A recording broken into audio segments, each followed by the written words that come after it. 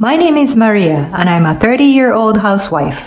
As my husband Jack works hard, I decided to support him from home, and we have been married for 5 years now. We don't have children, but we are living happy life together.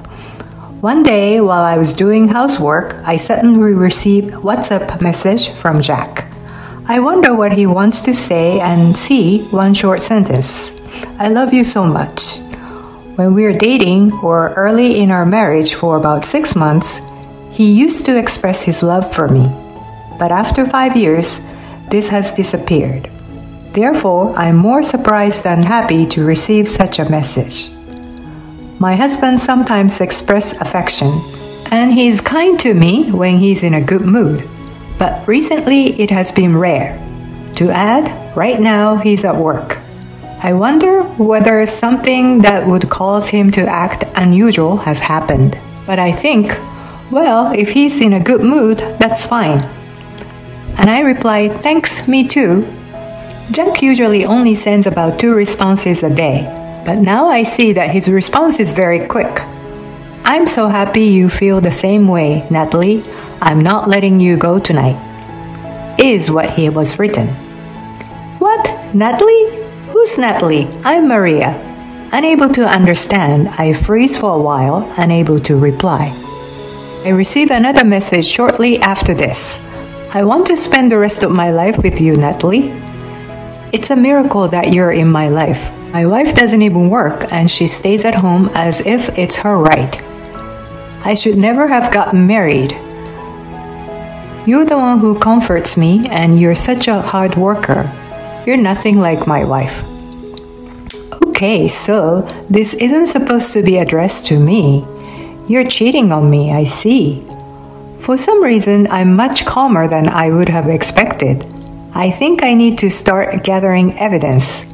While Jack still thinks he's messaging Natalie, so I decided to continue the conversation. As he has allowed me to be a housewife, I have to admit there are some times when I know I can't bite back at Jack. But his having an affair is a completely different matter. I continue texting him, pretending to be Natalie. I send him a message saying, do you really hate your wife that much? And he replies, yeah, I do. I've never loved her even once. Then why did you get married? It didn't have to be her, right? For the money. She's crazy rich. Is she? Yep. Well, her family is. That's why I'm nurturing her as an obedient housewife. And when her parents are gone, I'm going to inherit so much and leave her. I am in shock. He was nurturing me to be obedient? True. His recent attitude toward me was terrible, and I could tell that it had changed after we got married. I realized that there was no love there at all, and I'm finally starting to feel angry. I originally loved my job and always worked hard. However, Jack asked me to quit when we got married. So I left the company and became a housewife. Even so, he's saying that I'm staying at home as if it's my right. I never asked for this. I need to do something with this anger. So I decided to talk to a private detective to gather evidence. I changed my WhatsApp username to Natalie and sent him another message. But once you have money, will you be able to divorce her? Jack must be so delighted to receive messages from Natalie. He responds straight away. Of course I will. I'm gonna say she used all my money doing nothing at home. And the inheritance will be compensation. With all that money, I'm going to marry you. Kiss, kiss, kiss. I'm disgusted at the kisses, but I replied, do you really think it'll all work out that well? No problem. She doesn't know that I'm cheating. And all she will be able to do is apologize to me. So, do you have the divorce paper ready or something? I actually already signed everything. There was a time when she wasn't doing housework properly, so I signed the papers, saying I would submit them if the same thing happened again. Yes, I remember. One time, Jack thrust the divorce papers at me. It was when I was sick and had a fever. And he was furious that I hadn't been able to cook that day.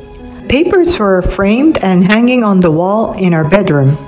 I guess they're sort of tool to brainwash me. True, since then, I didn't think I've ever cut the corners with the housework, however sick I feel. I feel sorry for myself, understanding that I was acting in exactly the way that Jack wanted me to. But this means, if Jack has signed everything, I can use the divorce papers whenever I want. This makes me feel much better. I have to let him know he's going to regret it if he continues to make fun of me like this. I start to get quite excited, and I enjoy messaging my husband, pretending to be his lover. At the same time, I realize that I have lost all the love that I had left for him, and I end our WhatsApp conversation. So, let's get ready to send this deceiving husband to hell. Even though we sent each other several messages, Jack doesn't seem to have noticed he was texting the wrong person. And he comes home and spends his time at home how he usually would. 6 months later, when I come home from grocery shopping, Jack's in the living room waiting for me with a sneer on his face. "Here we go, I think," and he says, "I'm done with you. I want a divorce." He looks down at me while he says this. "You're always at home, spending my money, not even doing the housework properly." I have no words and just say, "Yeah," as if I don't care what he has to say. Jack must think he's being made fun of, and he looks annoyed. I've been patient all this time, but I wanted you to say you'd go out to work if you cannot even do the chores properly. I have no idea what this man is on about, but I'll try not to make a funny face. To be honest, I am trying my best not to laugh. Jack continues, "It's mentally tough for me to be married with you. I'm actually seeing a psychiatrist, you know?" He goes on and on in his incomprehensible way. "Yes, please do continue seeing a doctor and maybe you can stay in hospital. Thank you very much, I think." Wait a moment, my parents are still alive and healthy though. Does he want to get divorced more than the money? I care so little about my husband that I'm calm enough to have those thoughts in my mind. You'd probably have better life away from me anyway. I guess he just wants to say I'm the one to be blamed for this divorce. You weren't working at all since we got married, so all our money is mine, you understand. It seems he has said everything that he had wanted to say, so I slowly began to talk. Okay, I understand, a divorce. But I actually have something to tell you. I won't listen even if you say you don't want a divorce, you know? I'm inheriting $3 million. My parents say they want to leave this amount to me while they are alive. Jack must be in complete shock that he stares at me silent with his mouth hanging open. $3 million to you? That's part of my property too, right? Of course not. They're leaving it for me personally. We can't, of course, use the money together if we continue our marriage. But you have nothing to do with it if you are getting a divorce. Such a shame, isn't it? Then Jack replies with, "Okay, no divorce then." To be honest, I just mentioned divorce to make sure you understood the stakes. He must be crazy. It's so obvious that he only cares about the money. If he's going to change his attitude the moment that I mention $3 million, he's just so stupid. "Oh, did you? Thanks so much." "No problem. But I'm afraid we're already divorced," I say. And Jack is so shocked that he says, "Huh?" in a funny voice. I never knew he could make such a noise. It's the first time I'm hearing sound even after 5 years of marriage. I've already submitted the divorce papers. The ones that you kept in the bedroom, I signed them and everything. Hearing this, Jack goes to check on the frame in our room. They're gone. Where are they? As I said, I've submitted them. This man really doesn't understand a thing, does he? You don't want to be with me. You want to be with Natalie, right? With this, Jack is clearly panicking. I tell him about the WhatsApp conversation that we had, and it seems he hadn't realized at all and start checking his phone. He's turning blue. I do my best, trying not to laugh. It's difficult to say which day I had a harder time trying not to laugh, today or our relative's memorial service. Thanks to you not realizing you'd messaged me instead, I was able to gather so much evidence.